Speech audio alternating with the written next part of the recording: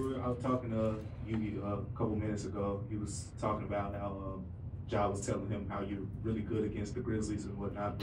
But just explain, like, how would you explain, your relationship with Yuki and what it means for you two guys to be, the players representing, Japan and NBA right now. Yeah, like, as you guys know, Utah just left the NBA, and he Yuki was coming up next up, and he made it to NBA, and I'm so happy for him.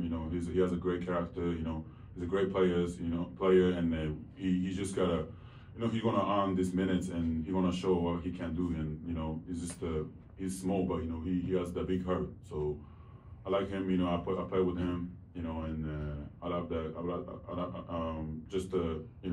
I'm happy for him. And hopefully he's gonna make it out, and I can against it, or we can maybe be the teammate. I don't know, one day. So yeah, it'll be fun.